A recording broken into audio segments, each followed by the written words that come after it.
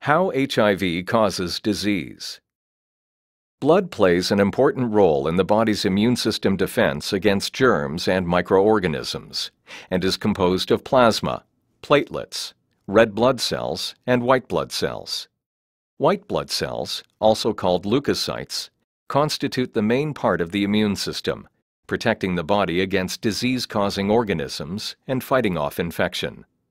There are 5 major types of white blood cells: lymphocytes, or B cells and T cells, basophils, eosinophils, monocytes, and neutrophils. A type of white blood cell is the CD4 T-cell lymphocyte, or helper cell, which acts to control and direct the immune response. The CD4 cell is an important cell in the immune system because it coordinates all the other immune cells. When HIV infection occurs, the virus targets these cells of the immune system. The virus attaches and gains entry into the CD4 cell and replicates itself or makes copies of itself. During this process, infected CD4 cells die, and the HIV virus seeks out other CD4 cells to infect. The body is left in a weakened state of defense against infections and is susceptible to diseases. The lymphatic system extends throughout the body and is part of the body's immune system defense against infection. When HIV enters the body, it establishes itself in the lymphoid tissue. Circulating CD4 cells are targeted and infected by the HIV virus lying in wait.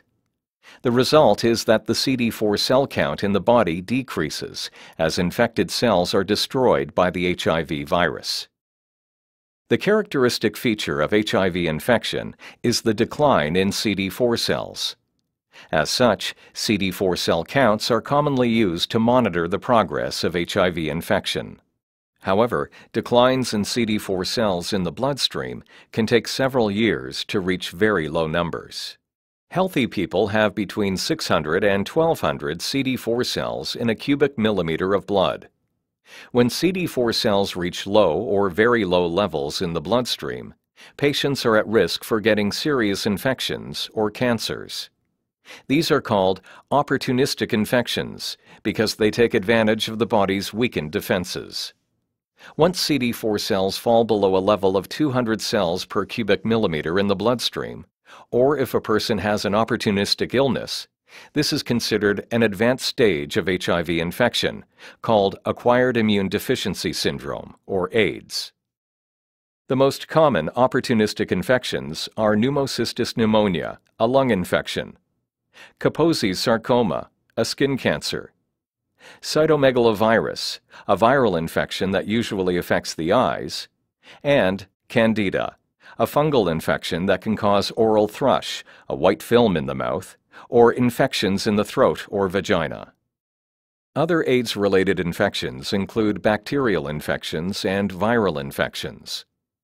Bacterial infections include recurrent bacterial pneumonia, tuberculosis or TB, and Mycobacterium avium complex or MAC. Viral infections include hepatitis C and herpes simplex virus or oral and genital herpes. People living with HIV or AIDS are at a greater risk for certain cancers than people with healthy immune systems, notably colorectal cancer, non-Hodgkin's lymphoma or NHL, and lung cancer. People living with HIV or AIDS may be at higher risk for developing primary and secondary cardiovascular disease. Non-modifiable risk factors are risk factors you can't do anything about. These include age, gender, ethnic origin, and socioeconomic position. Modifiable risk factors are risk factors you can do something about. These include smoking, hyperlipidemia, hypertension, diabetes, mental stress, stimulant drugs, legal or illegal, and occupational carcinogens.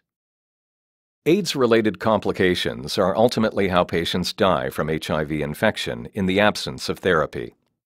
Treatment with antiretroviral therapy, or ART, can slow down the replication of HIV and partially restore healthier levels of CD4 cells and subsequently immune function in the body.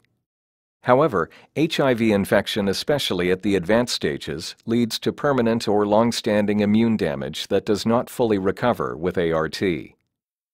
HIV infection leads to fibrosis, or tissue remodeling, that causes damage to lymphatic tissue, which is unable to restore and maintain a population of CD4 cells, particularly in lymph nodes and gastrointestinal-associated lymphatic tissue, or GALT.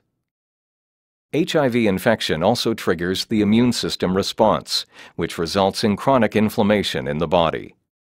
It is likely that the reduction of CD4 cells is caused by virus-induced self-destruction, as well as targeting by the body's own immune system cells.